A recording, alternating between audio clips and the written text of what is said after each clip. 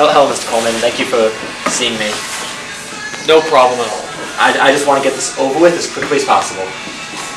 Completely understandable. Now, you were telling me about the whole contract, how this, just want to understand, by you signing this, you're going to be the full proprietor of the entire company. Do you have any problems with this, or? No, none at all. I felt like it was really hard to keep working with each other in this capacity, and I just need to move on.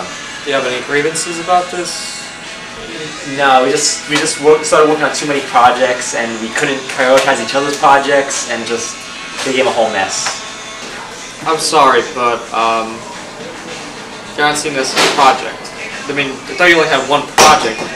Okay, we did multiple projects, but only one that we commercially released. It was the differences in thoughts about the other projects that split us up like this. And you're not profiting off of this? Not off the other projects, but the conflict between Brian and myself led to leading to the split up. Right. What about Adam? You haven't mentioned Adam yet.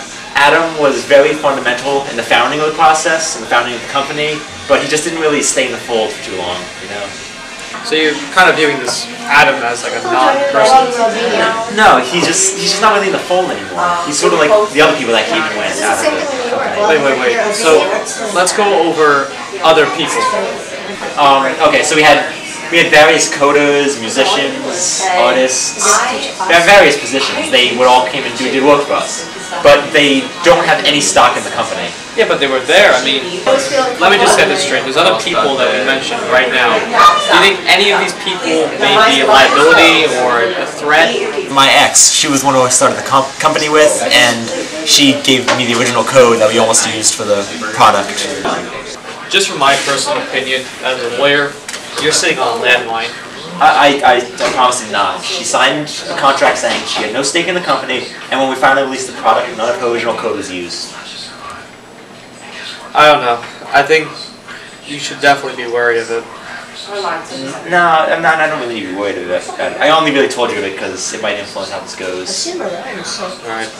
Let me. What about Brian, though? You said you were mentioning Brian before.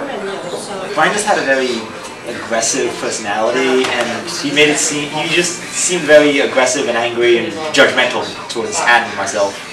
Okay, so you're saying Brian was the judgmental one.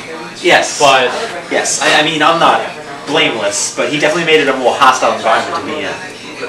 Okay.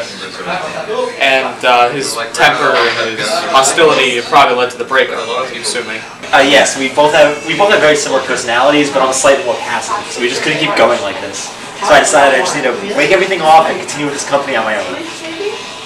Well, that's all I got to hear. I mean, it sounds like you got settled. You know what? I'll get back to you on the paperwork, and soon you'll be the sole owner of the company. Thank you, Mr. Coleman. Thank you so much. Pleasure doing business. I hope you do fantastic in your future endeavors.